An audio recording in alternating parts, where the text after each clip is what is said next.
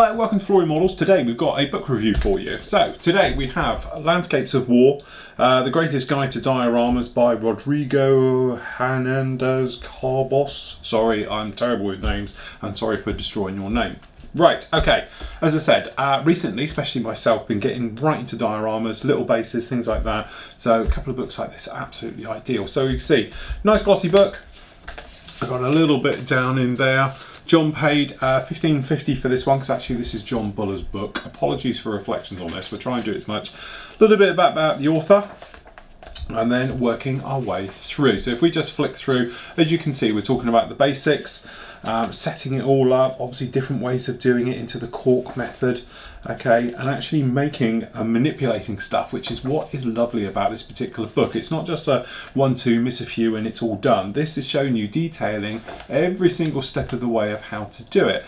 Talking about obviously tree trunks, you know, something as simple as doing a tree trunk, okay, and making your own one and going right the way through and detailing it. And as you can see, it's a gorgeous book, very nice and clear photos, very easy to understand and follow, okay. And then obviously we've got about painting pathways, things like that, and different techniques and everything for doing it, okay, which is, I must admit, it's something I've looked at for my little diorama I'm doing at the moment, okay. So as you can see, some great work down in there, and then obviously how to expand on it by adding sort of, you know, your stones and all those areas like that, okay. As you can see, beautifully done, talking about foliage and putting those on, tree roots, as you can see, and everything, as you can see, like that. And it's very easy to follow. So we would say simple techniques, washes, dry brushing, things like that to bring out that detail.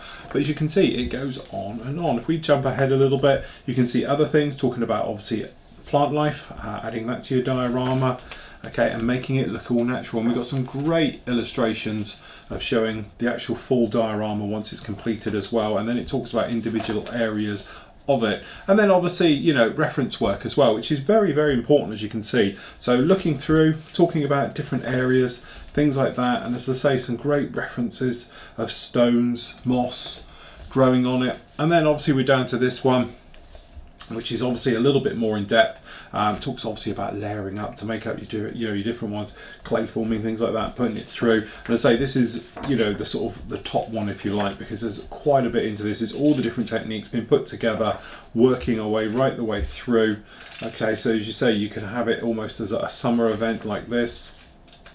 Okay, and as you move on, you can see adding more water scapes and things like that, and then obviously into snow, the winter effects of using sort of, you know, different things right the way through. As you see, lots of little techniques, very wintry now, okay, right the way through. And again, reference pictures of icicles, flowing water, stones, and things like that as you go the right way through. And then obviously, you know, at the end of the day, the sand effects, water effects, as you can imagine, as you go through. So as you can see, it's a fabulous book, very, very interesting, some great work on this one. Talks about obviously all the materials he's used and everything else like that. And then this is a lovely little one to end here, which is the little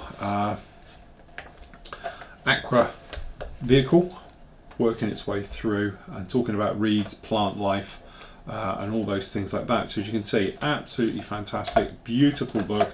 I definitely think it's well worth the money. As I say, you get books, some of them are a little bit samey, shall we say, and it's just almost like a repop of somebody else's book with better photos or something.